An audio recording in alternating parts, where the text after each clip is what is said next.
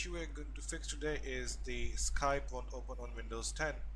Not being able to use an application that has become extremely common all across the globe can be pretty significant issue. So before you proceed with any step, try downloading and installing the desktop version of Skype using the link we have given in the video's description, and also try to update the Skype to the latest version. If you have done so, then uh, proceed with the steps given further in this video. The first solution that we have is to run SFC Scan on Windows 10.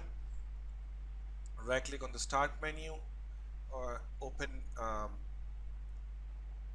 command prompt admin, or you can click on start menu, search for the command prompt, right click on it, and then select run as administrator. Click on yes for the USC prompt. Once you are on the elevated command prompt, type SFC space / scan now, no space between scan and now, and hit enter. This process will start scanning your computer for the issues, and if it finds any corrupted or missing files on the computer, it will fix them. Let's wait for the process to get completed. It can take some time to get complete, so do not close the command prompt window.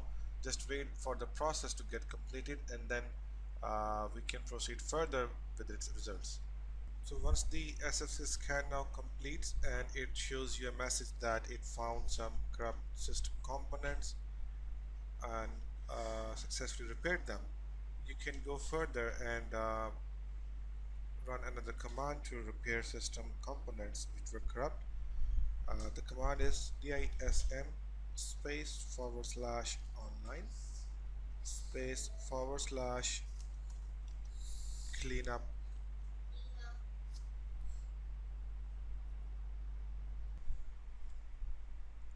So the command is dism space / online space / cleanup -image, and then space / restore health. Press enter for this command. This command also gonna take a lot of time, 5 minutes to 10 minutes. Just don't close the command prompt window and let it complete its work and process. Once done, try running Skype and see if that works now. Our next step is to try launching and signing into Skype in safe mode. Press Windows and R key. Now type msconfig msconfig.exe, hit enter. Now on system configuration window, move to boot option and check the checkbox saying safe mode, safe boot. Also enable network option from the settings. Click on apply and then click on OK. A pop-up will come up. Click on restart. It's going to restart your computer with safe mode in networking.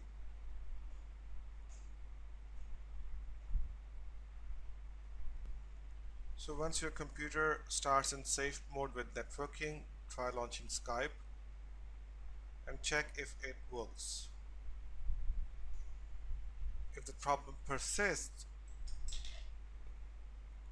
then what we need to do is press Windows and R key,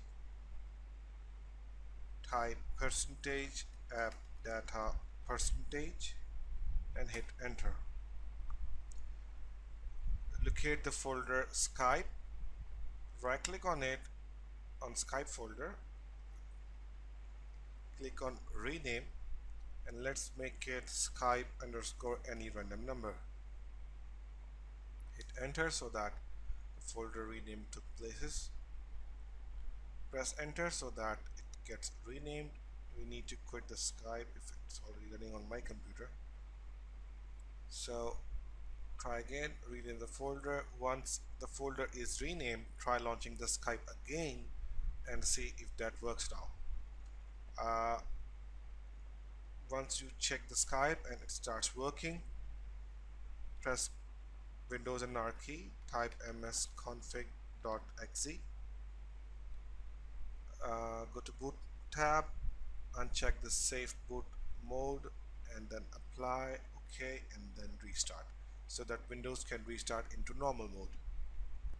Okay, so once your computer is back online in normal mode, we need to disable UPnP. Skype has a feature known as UPnP that is enabled by default on all clients.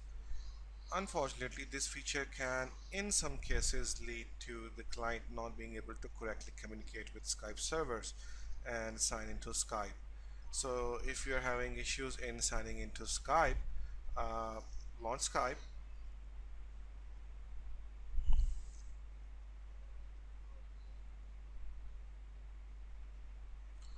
Let's wait for the Skype to launch.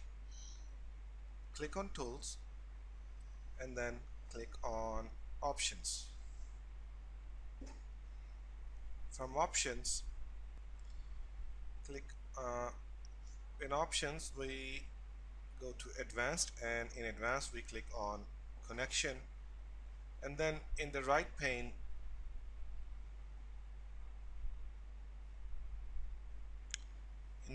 if you see any option saying enable UPnP, then you need to uncheck that and then click on Save. Once done, restart your computer. You should be able to see the option in here. This version of Skype that we are using, it doesn't have this option here, but if you see any enable UPnP option, just disable that and then restart your computer. Once done, try starting Skype and see if that works. If it doesn't, then we have another solution, which is to uninstall and then reinstall the Skype. Press Windows and R key, type appwiz.cpl. It will open up the uninstall or the program and feature list. From here, select your Skype and then click on uninstall. Click on yes.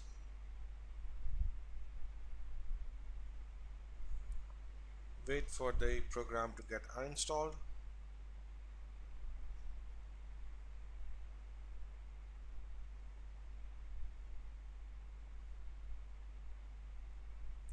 If you get any UAC prompt, click on yes.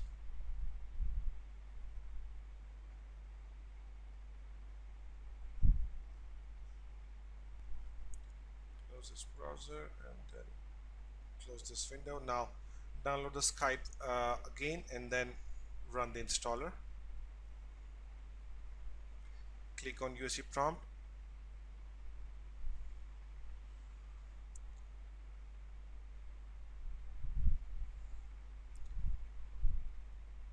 Follow through the wizard to install the Skype.